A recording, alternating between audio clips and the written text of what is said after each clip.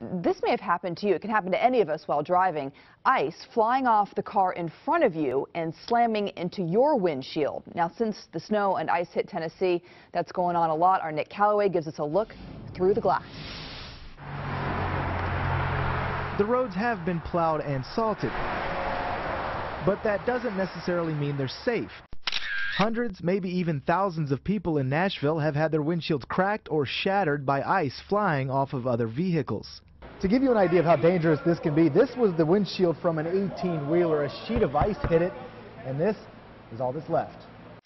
It belonged to James Everhart, a long-haul trucker headed from Texas to Tennessee. When it hit, it sounds like a gunshot. Everhart was on I-24 near Clarksville when he saw it coming. A piece of ice about 4 foot long blowed up in the air, and it broke, and it catapulted back, and it smashed my window.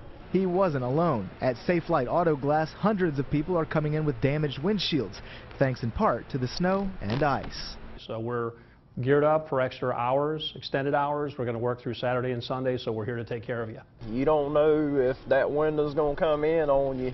As for Everhart, he's glad that windshield held up as well as it did. I felt like the good Lord had his hand on that part of the window. Now he's headed to Pittsburgh, hoping his new windshield holds up too. Nick Calloway, News 2 at 10. But a good reminder, if you don't clear the snow and ice from your vehicle, it could become a projectile.